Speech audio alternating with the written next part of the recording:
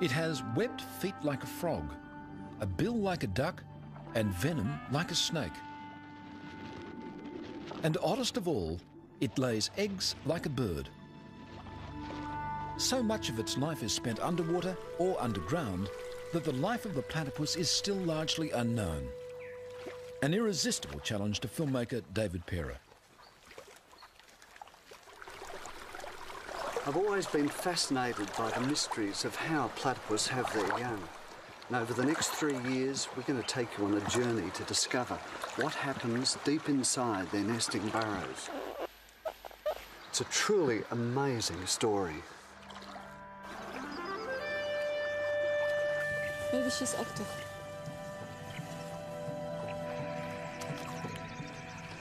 By tracking its daily life, researchers will help Pera reveal the most intimate moments in the life of what is surely the strangest animal on Earth.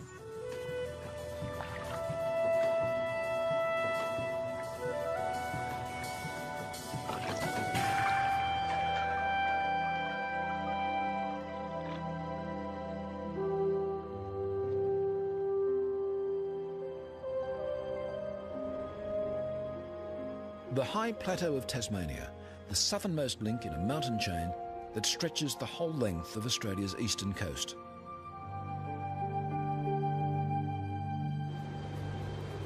When the winter blizzards blow in from the Southern Ocean, life here gets tough.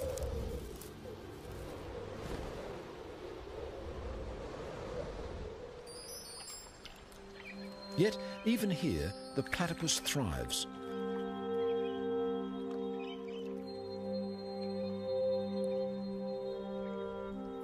Its thick fur provides near-perfect insulation as it forages for a sparse living in the frozen tarns.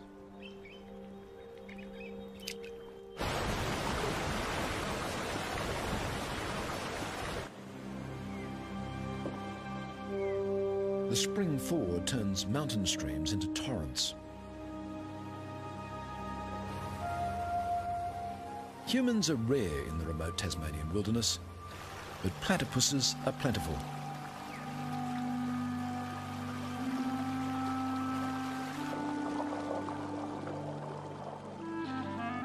There's prey to catch with their probing bills under every rock, shrimps and worms, and the larvae of aquatic insects.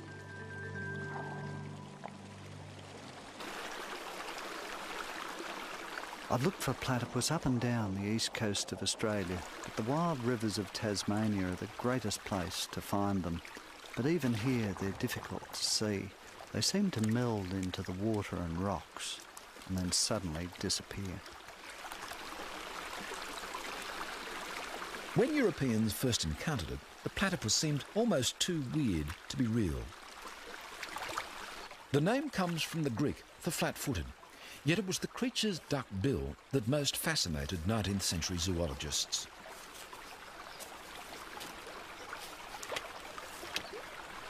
"200 years on, we're just beginning to understand what a remarkable instrument it is. In fact, there's a lot about this secretive animal that we're only finding out now.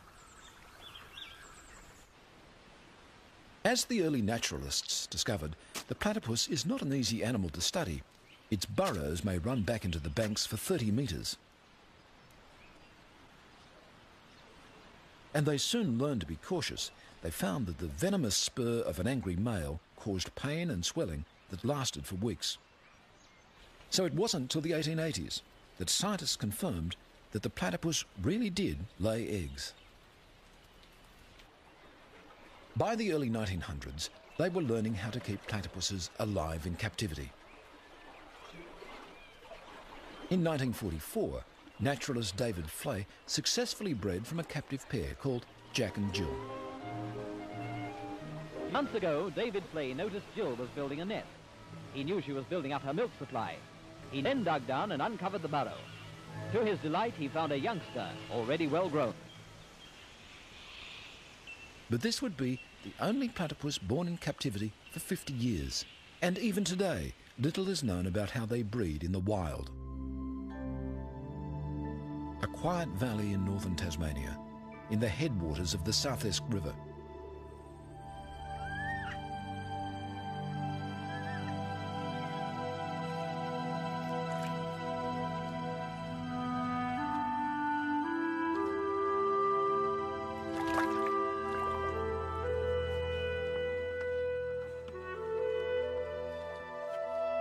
An unassuming farm dam proves an ideal site for biologist Nina Koch. She needs to trap a female platypus, the first step in an ambitious project. It's really unbelievable that these farm dams can be such a good place for platypus to live in. They seem to be enormously productive, ideal habitat for females to breed in.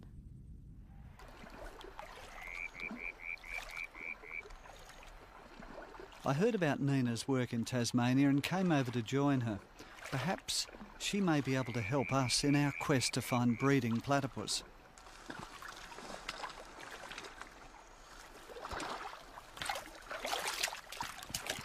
Nina has been fascinated by the platypus ever since she saw one on TV as a child.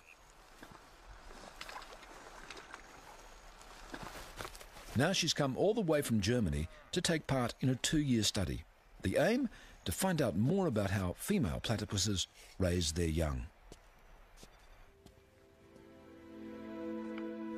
First, Nina measures the platypus's exact dimensions. The tiny craters in her leathery bill are receptors. Some are sensitive to touch, others to the minute electrical impulses emitted by her prey. Just keep on. Yeah, that will do. Be probably old enough. Not healthy enough. Next, Nina attaches a tiny radio transmitter to the platypus's fur. It needs to be tested thoroughly before next year's full-scale breeding study.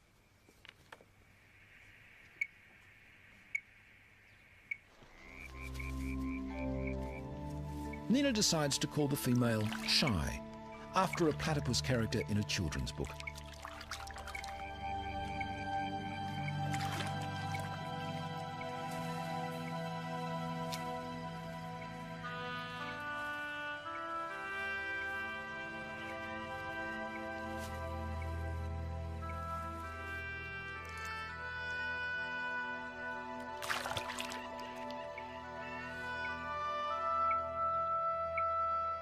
Within days, Nina has identified the precise location of one of Shy's sleeping burrows on an island in the dam.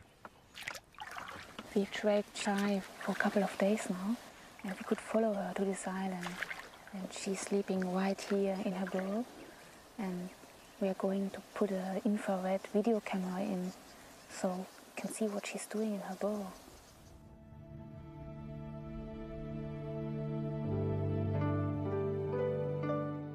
Just before dawn, Shy returns to sleep.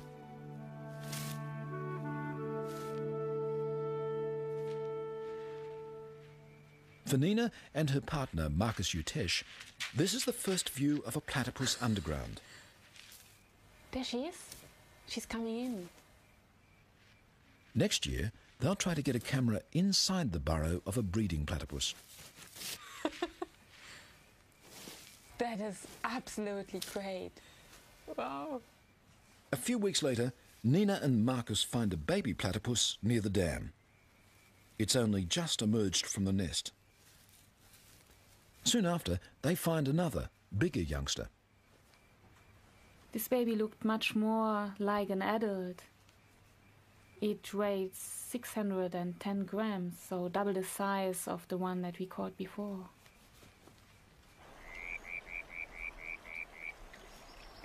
We released this baby in one of the farm dams, and then it started immediately to feed along the border of the lake. We tried the next day to see it again. I sat on the pontoon and paddled towards the little platypus. He just stopped feeding and suddenly even came closer to me. He was by far more curious than afraid. Nina is hooked. This will be an ideal location for next year's study.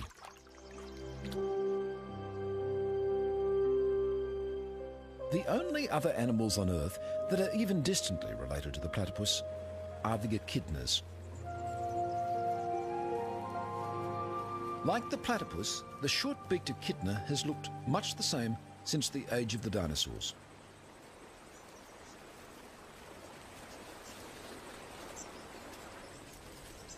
It too has evolved a highly specialised mouth, not a bill, but a beak, which can be used as a crowbar if need be, and a long sticky tongue to pull ants and termites from deep within their nests. Despite their different lifestyles, the echidna and the platypus share one crucial characteristic. They're the only surviving members of an ancient group of egg-laying mammals, the monotremes.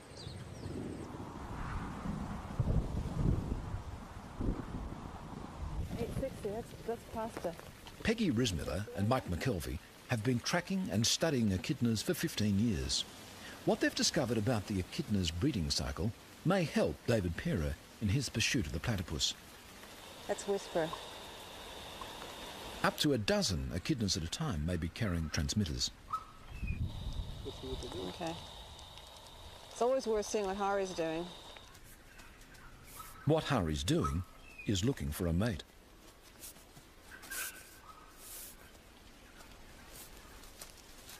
Mostly, echidnas lead solitary lives, but when a female comes on heat, males will gather from far and wide. But the females emit a scent, and the scent is called a pheromone, and it's something that humans often can't smell, but obviously the males can smell it. The pheromone, of course, would be able to go cross-country on wind and attract the males. And we've seen males cross this peninsula several times and then eventually end up with a female. Hari and several other males are already here, and Whisper is on his way.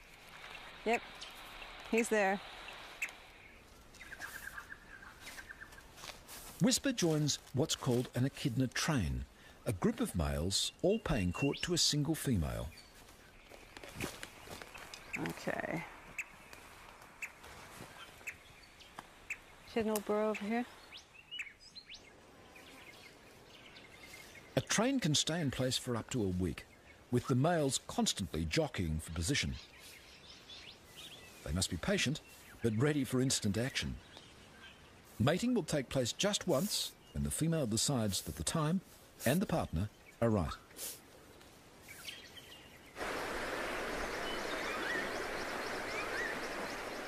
To try to capture the elusive courtship ritual of the platypus, David travels to the far north of Queensland.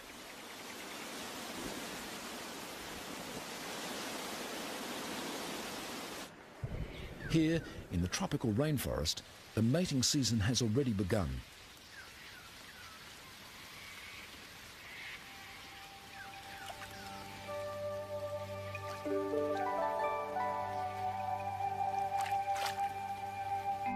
This female is feeding hard to ready herself for the rigours of motherhood. Every 40 seconds or so, she must surface to breathe.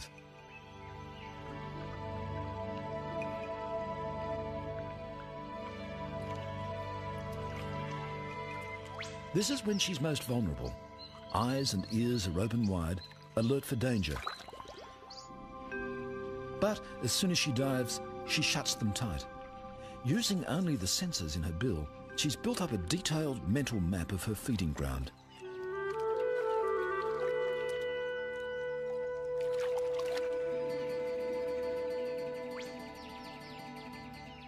And she knows its inhabitants too, especially the resident cormorant.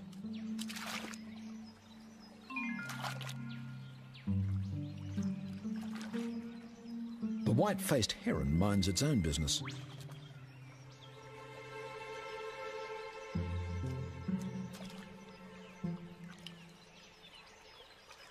The cormorant minds the platypuses.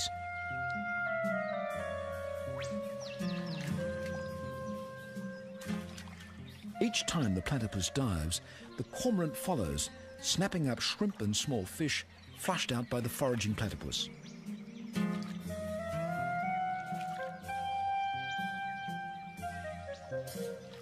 And if the platypus rests too long between dives, the cormorant lets her know it.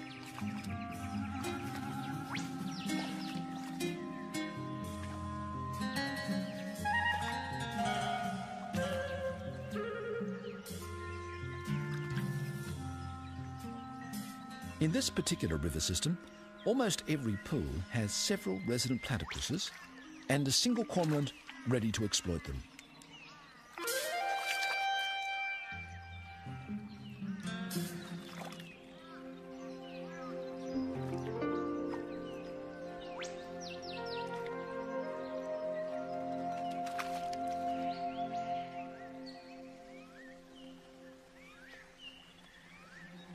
The other inhabitants of the pool give the platypus no trouble at all.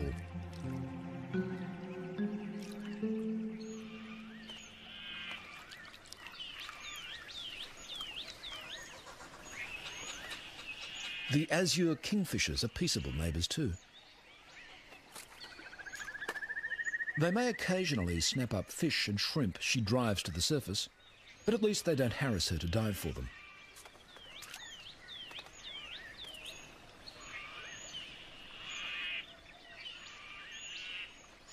Most platypuses have a broader home range than a single pool. This muddy tributary to the main stream is a favourite feeding ground.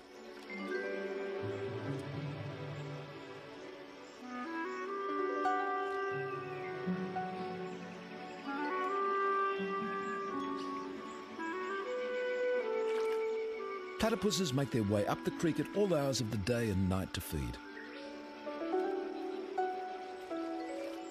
They can sense the vibrations of their prey through the receptors in their bills.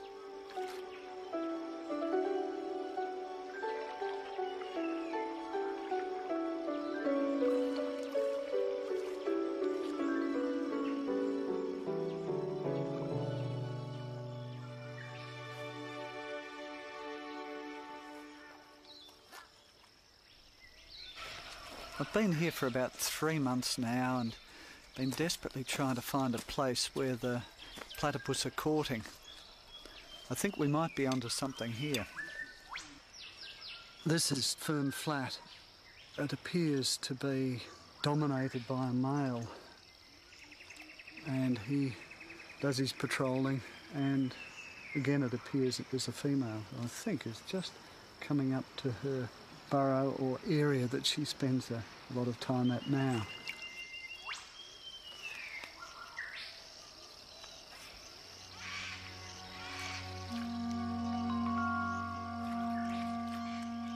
As the light begins to fade, the platypuses start to make their way further up the narrow creek. There's even better feeding where it runs through cleared farmland, but the platypuses will only venture there at night.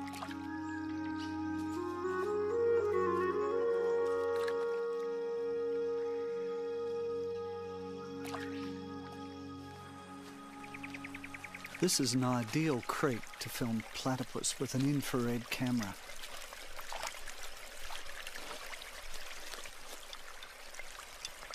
I really like using infrared cameras because you can capture behaviours at night that no one's ever seen before.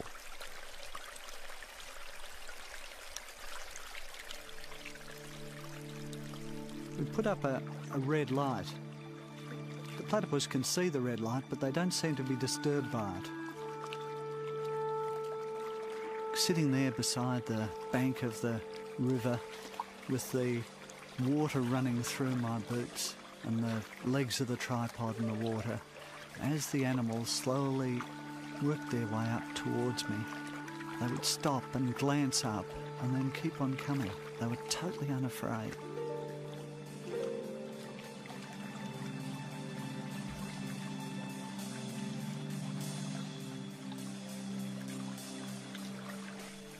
In the first hour after dark, 6 platypus passed me. And then a water rat appeared. Water rats are about the same size as a platypus, but much fiercer.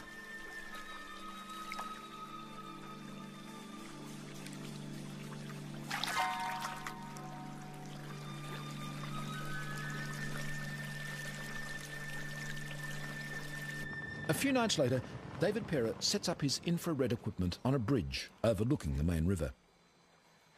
Just below the bridge, a big male platypus has established his home range. But tonight, he has a challenger from further up the river.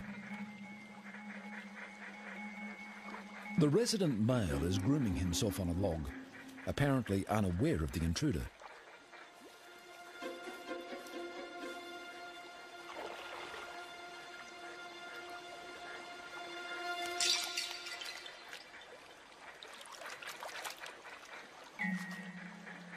Despite being caught by surprise, the resident male has won the encounter easily.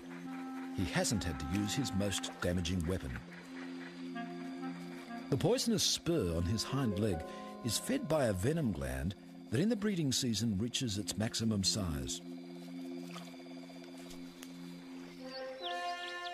Day and night now, the big male patrols his home range.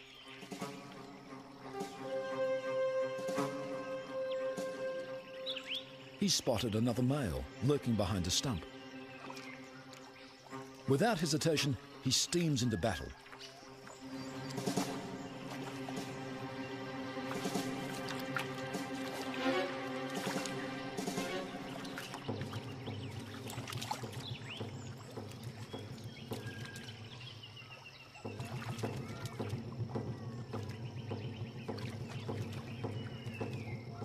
Whether platypuses regularly use their spurs in these encounters, or whether they're weapons of last resort, we don't know.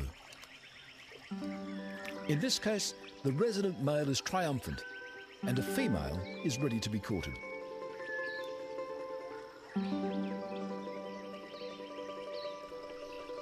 The male grasps the female's tail, and the courtship dance begins.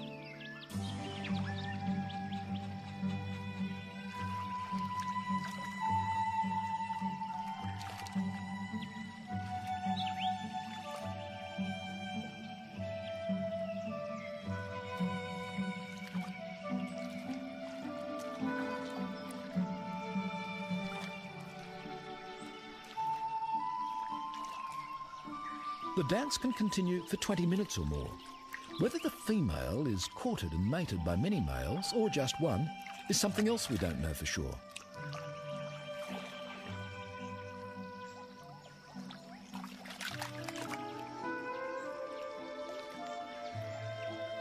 Finally, it looks as though the male mounts the female and mating takes place.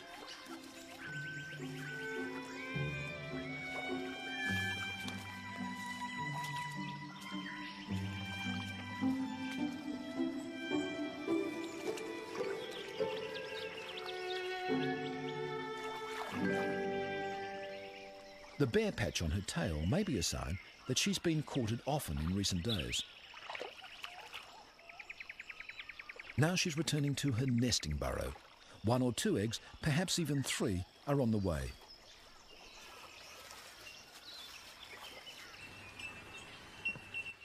Hillsville Sanctuary in southern Australia.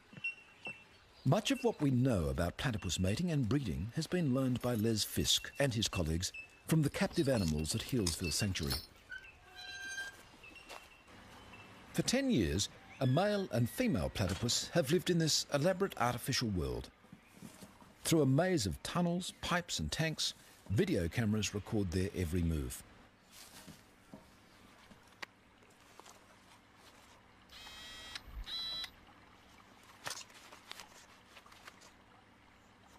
Two years ago, for the first time since David Flay's success in the 1940s, Fisk managed to breed platypuses in captivity.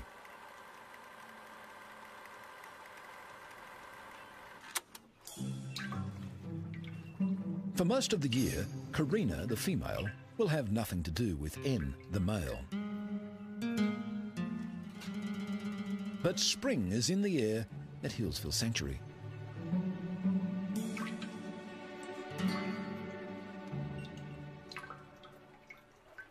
David Perra has already been manning his remote cameras for 2 weeks. Today, finally, the preliminaries are over and the serious courtship has begun.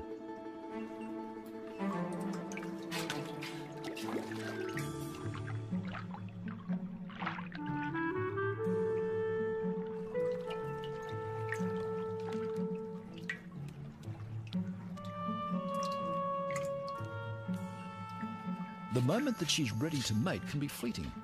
N is determined that he's the one who'll be around when that moment comes.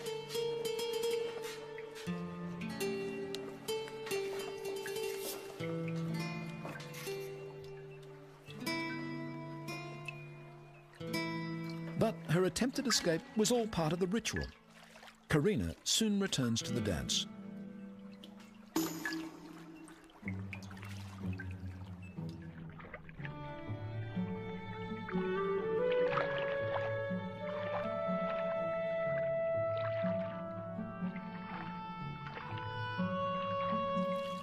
2 years ago, this couple successfully produced twins. Judging by the way the courtship is consummated, the signs are good for this season too.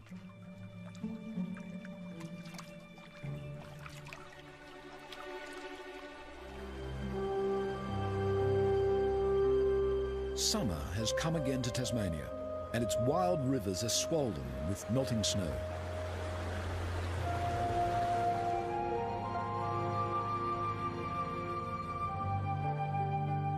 In a quiet backwater, as temperatures rise and the days lengthen, a female platypus is collecting material for her nest.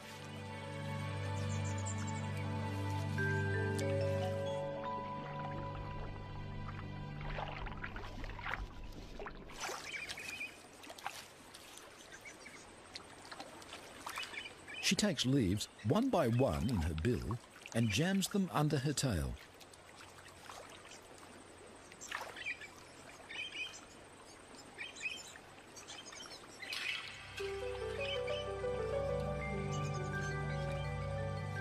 To safeguard it from flooding, she's dug the entrance to her burrow several metres up the steep bank.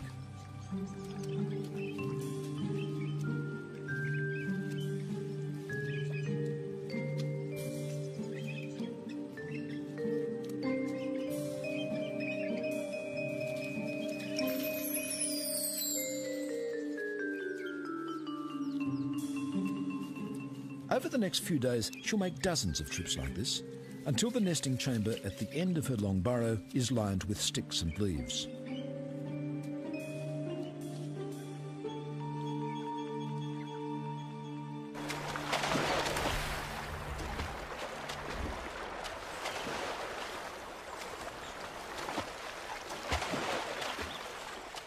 Back on the South Esk River, Nina Kosh and Marcus Utesh are joined once again by David Pera for the start of a new season's work. In the early afternoon, we go down to the South Esk River and set up a series of nets. These nets were originally designed to catch eels, but they're also really good and safe for catching platypus as well. Ja, genau.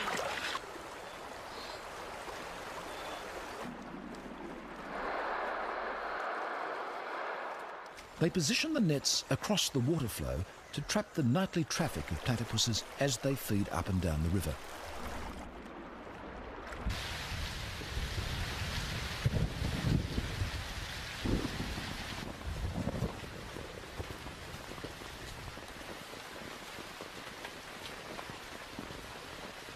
In the late afternoon, the platypus come out of their burrows and start feeding.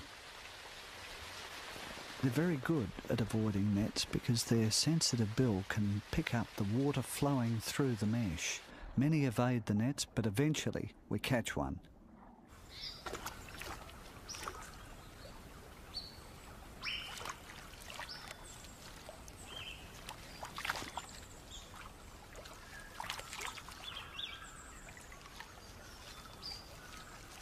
Judging by the dates that last year's youngsters emerged from their nesting burrow, Nina and Marcus have worked out that the females will be laying their eggs very soon.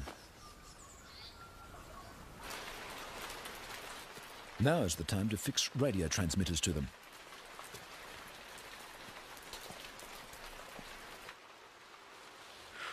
This one has a large bare patch on her tail, a sign that she's probably been courted intensively. The tail. Yeah, got on all the animal. This might be a mating mark. All the fur is away from the tail surface. They discover that she's one of the females they trapped and tagged last year.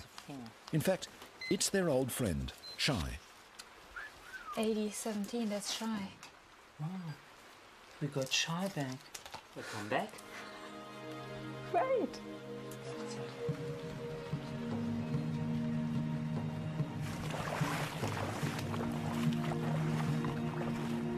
After several weeks' exhausting work setting nets up and down the river, Nina and Marcus managed to catch 7 females.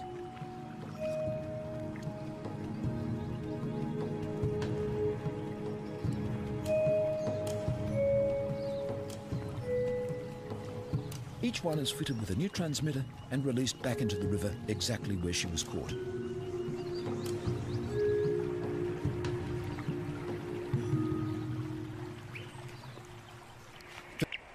Some feed mostly in daylight. Others sleep during the day and feed all night. Some travel a kilometre or more up and down the river each feeding session.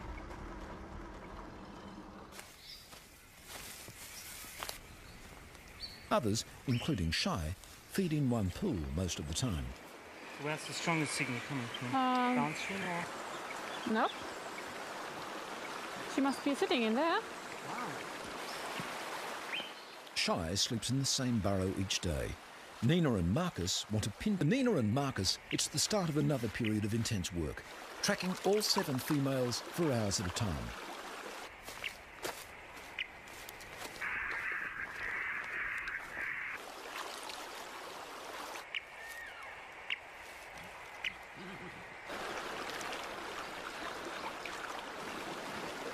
They find there's a wide variation in the platypus's behaviour. Point its exact location because there's a good chance it's where she's built a nest and is nursing her young.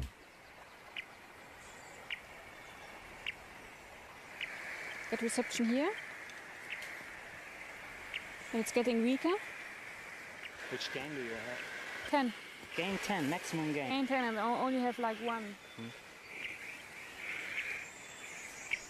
I would say it's about here. It must be around here. Not this point here. Gets weaker here. Yep. But it's exciting. Get another burrow. Yep. And we should And mark this one the looks entrance. this one looks a bit different than the others. Yeah. We should mark the entrance.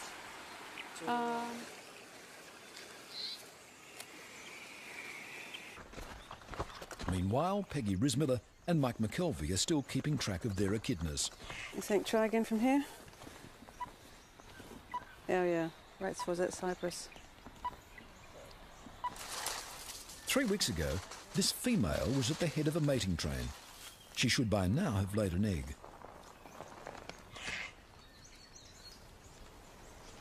Okay, I'm just going to feel first. Very tight little pouch. Quite a bit there because my finger was... Just be very careful because there's an egg. Oh my Jesus. See if you can get it closer down your way. I'm going to pull the pouch open. Where's There the it egg? is. There's the egg. It's an egg And there. there's a girl.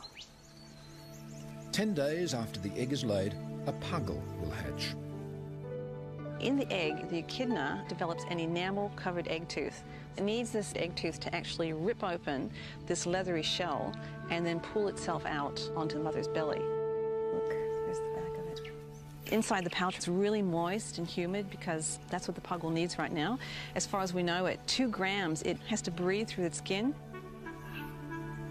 Tiny though it is, the puggle can safely be removed from its mother's pouch for a minute or so. At 2 days old, there's almost no difference between a baby echidna and a baby platypus. Less than 2 weeks later, it's already 100 times heavier than when it was hatched. It's a girl. The baby echidna by now has a discernible beak, just as a baby platypus would have a recognisable bill. After 7 weeks in the pouch, the mother leaves her young one in a burrow, returning every 5 days or so to let it suckle.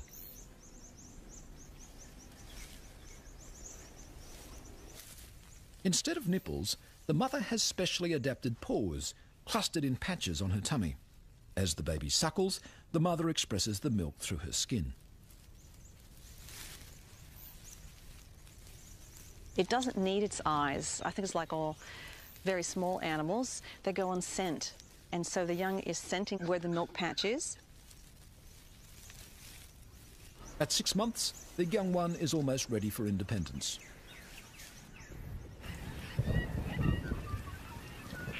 Back at the South Esk River, Marcus and Nina have decided that the time has come to try to take a look inside Shy's nesting burrow. Kann das so ein Wader sein von dir?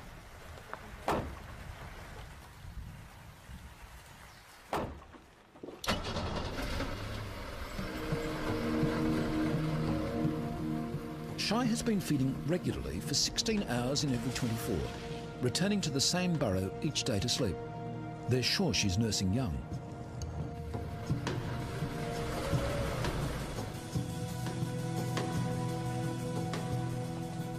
It's late evening. Shy's already left the burrow to feed. Nina, Marcus and David have at least 8 hours to try to get a glimpse inside the nesting chamber.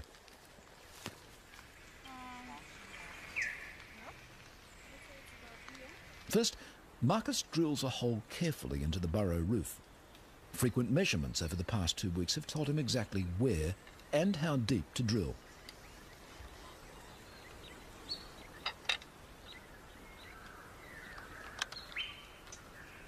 Meanwhile, David sets up and tests an endoscope with a tiny video camera mounted on its end. So down is like that. Yep. We straighten it up. It was really exciting going down into the nest chamber for the first time.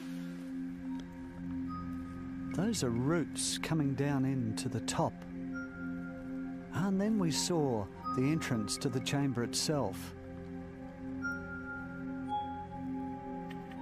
And the nest was a really complex structure.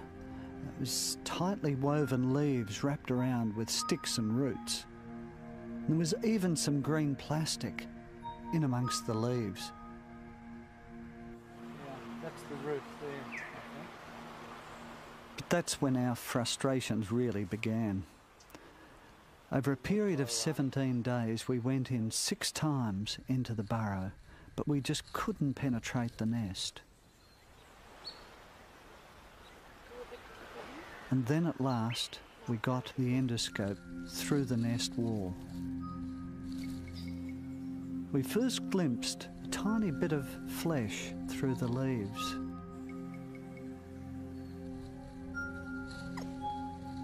And then another period of frustration, half an hour trying to get a glimpse of the bill.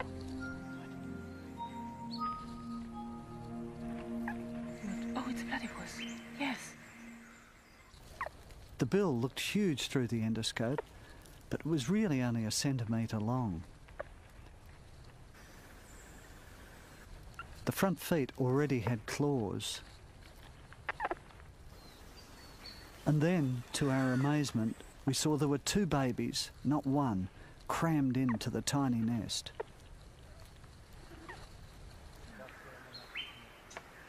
Thank you. 3 weeks later, we went into the burrow again, and we found them immediately. It's incredible. They'd grown enormously. Now they were covered in a thin layer of fur. There were even visitors inside the burrow. What is it? It's a tick. I think it was a tick. The ticks are only found on platypus, and already they're feeding on the blood of the young ones.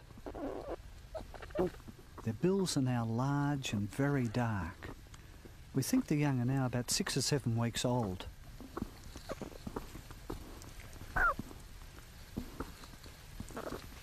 We're eager to see how the various parts of their body have developed.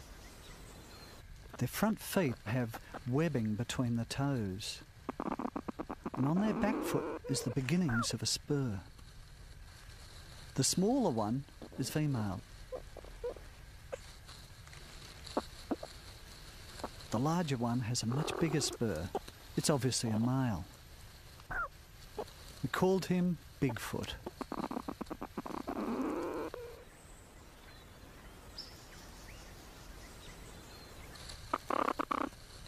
The nostrils are huge. We think they're probably used to find the milk patches of the mother. And here, the smaller one is rubbing the tummy of the larger one, as if it's trying to suckle. It was a revealing 3 hours in the burrow.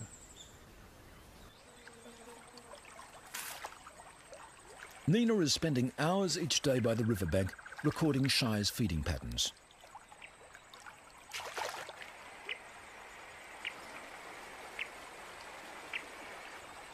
It's late summer on the South Esk, and vast numbers of insects are hatching from the river.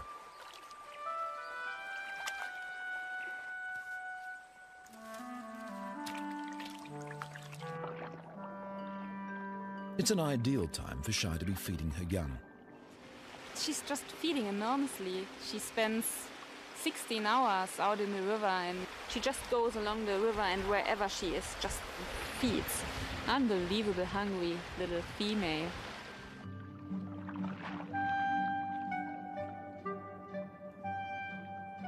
A nursing platypus will consume up to half her body weight in food every 24 hours.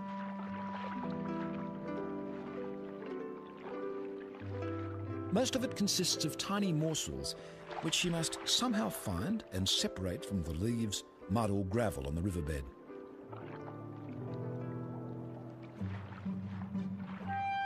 When she gets to the surface, she chews with a sideways motion of her grinding pads, separating out and swallowing the food.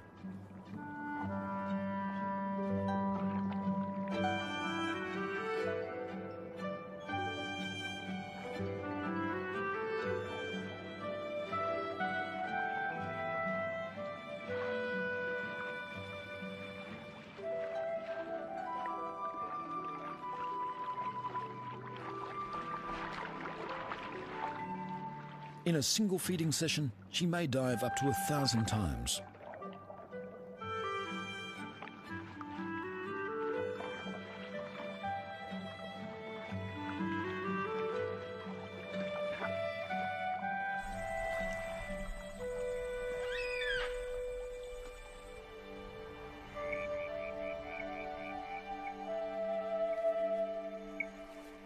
Tonight, the team plan to go into Shy's burrow once again. So, while Nina tracks Shy to make sure she's out feeding, the team drills a new hole into her nesting chamber.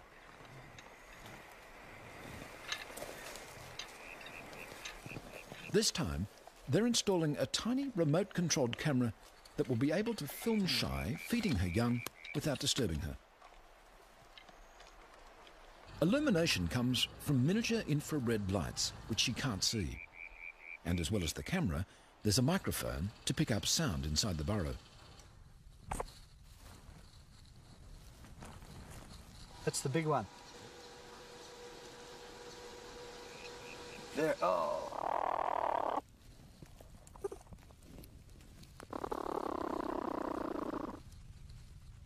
The babies are now about 13 weeks old. Their eyes are open, their bills are fully formed, and their coats have grown thick.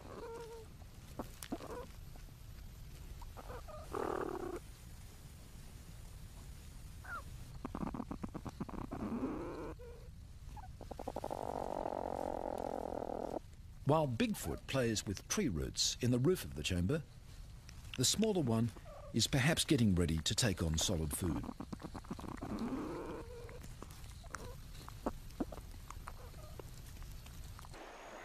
Nina warns that Shy is on her way back to the burrow.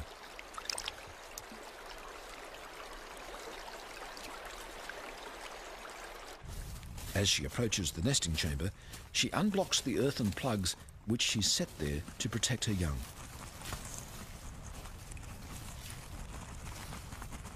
Then she's through into the chamber. Here we go.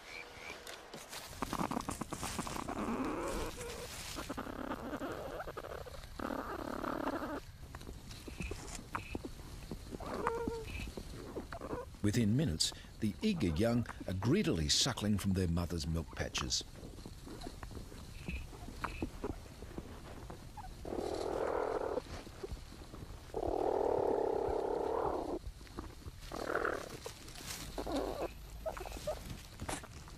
But the team is about to see behaviour that no one has ever seen before. That is amazing.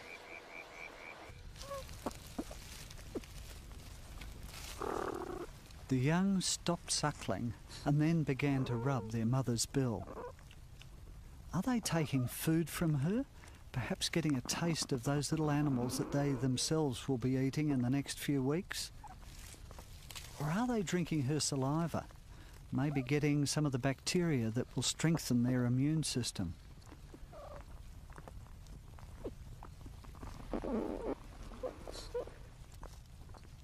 We don't really know what we're seeing in these extraordinary pictures.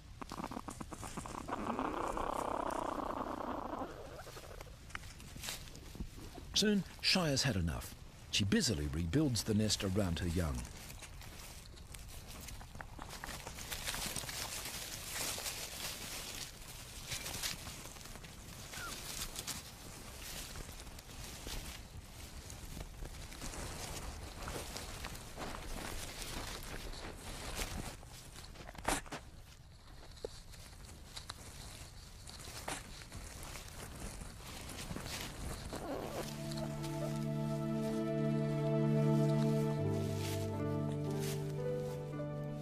And then she's gone, leaving a tangle of tails and bills behind her.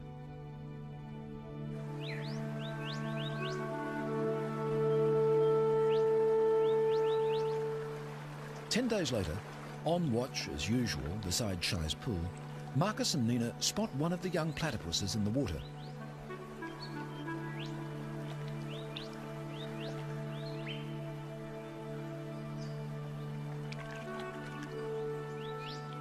Bigfoot, the male, has emerged from the nest. The team watches, enthralled, as the last chapter in the drama they've been following for months unfolds.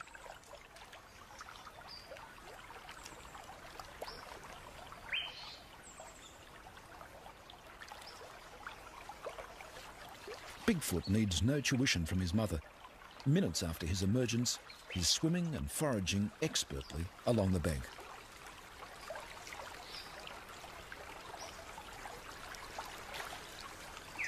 He asserts his independence swiftly.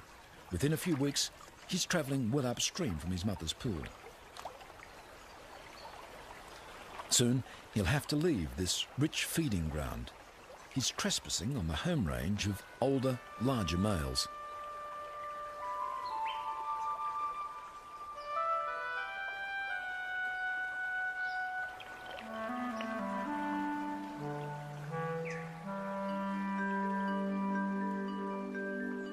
As Bigfoot begins his journey of life, our journey of discovery is coming to an end. We know nothing of what he does in the next couple of years. In fact, I feel that we've only just scratched the surface in understanding the platypus, one of the most mysterious animals on Earth.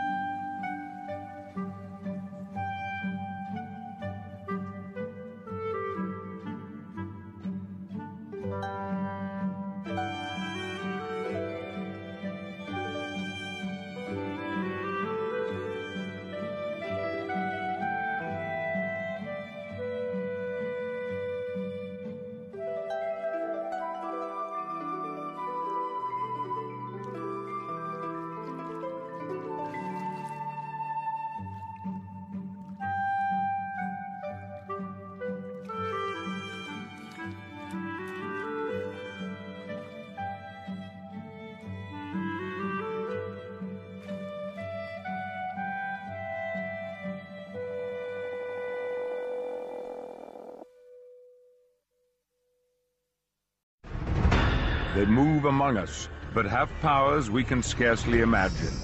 One fools by camouflage. We got some great footage. One uses electricity as a lethal weapon. That's not electric. And one regrows its organs. Seeing is believing. 3 supreme survivors. Oh, yes.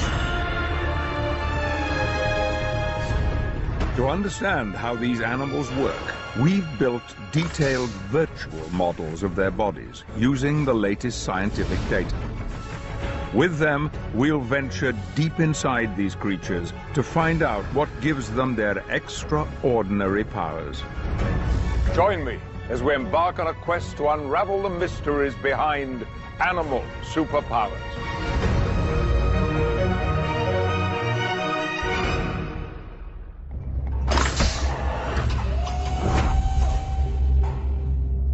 There are creatures on this planet that have evolved incredible powers of survival. These animals use a bewildering array of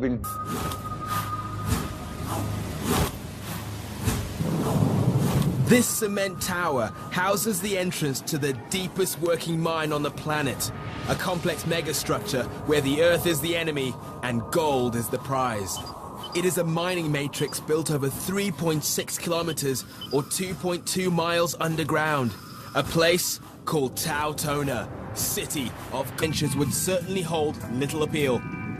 Humans have always been fascinated by the idea of getting closer to the stars, but going underground has never had the same attraction. Gold, as it happens, is a critical component in space technology. It seems that even reaching for the stars requires the Midas touch. For miners at Tautona, gold is simply a commodity, but for most people, solid gold is the thing of fairy tales. It is associated with riches and glamour, the athlete's ultimate prize. Only a tiny percentage of an Olympic gold medal is actually gold, and yet it takes around half a ton of ore to produce the 6 grams of gold in just one of the prized medals, and more than 1 ton of rock to create a solid gold wedding band. Small wonder that going for gold means so much. There's so many things against success, but yet the human spirit is the one thing that pulls this mining industry through, and especially the people of this mine. The engineers and scientists who created the Great Line have won a race of their own. Their prize has become an engineering landmark. Tautona is a mighty megastructure with a great history and a rich future. A city of gold where men push the boundaries of science and continue to fearlessly challenge nature itself.